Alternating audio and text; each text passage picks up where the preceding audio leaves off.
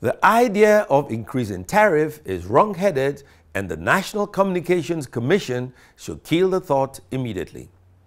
Nigerians have seen the price of food, transport, electricity, and fuel increase astronomically.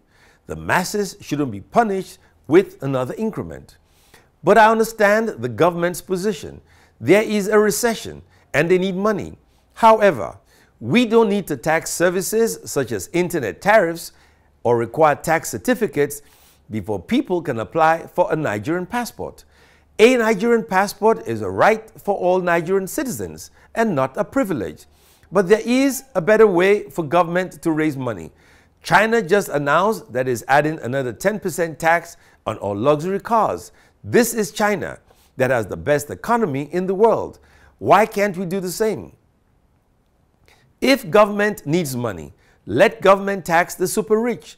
The Federal Inland Revenue Service should impose an additional tax on all luxury cars sold or imported into Nigeria.